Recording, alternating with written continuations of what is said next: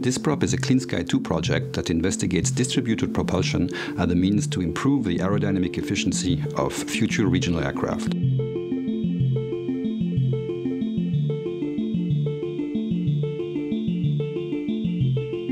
We are a consortium between 3 universities: the Technical University of Berlin, here, the Technical University of Braunschweig, the University of Stuttgart, and we have one company, Leichtwerk AG, and one non-profit foundation, DNW German-Dutch Windhouse. Overall, we have approximately 20 scientists working on DISPROP. We are funded by the EU, and our industrial partner is Airbus.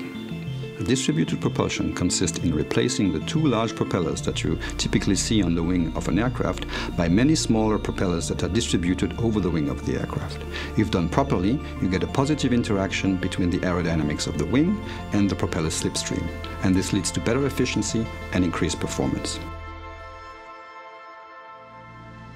The second advantage is that by working with smaller propellers, you can bring in electric motors instead of the usual gas turbines. So if you do it right, distributed propulsion is a 1-2 punch that can dramatically decrease aircraft emissions.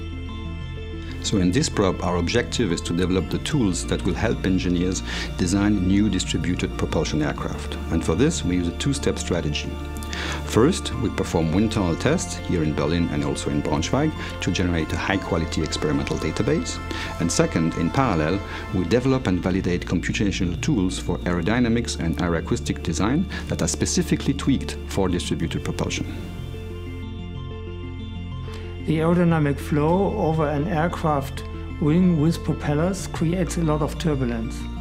This turbulence must be modeled in numerical flow simulations. If we put a complete wing into the test section, the model will be so small that it cannot generate useful aerodynamic data. Therefore, we have decided to use only a section of the whole wing with 3 propellers mounted side by side. The outcome of our project is that the European industries will have the necessary trust into their flow predictions that they need to design future commercial aircraft with distributed propulsion. The good cooperation and the exchange of information between the different teams was crucial to the success of this project. So with DISPROP, we now have a better understanding of the complex aerodynamics that characterizes distributed propulsion. And we also have the tools to use this complex aerodynamics to our advantage and build better aircraft.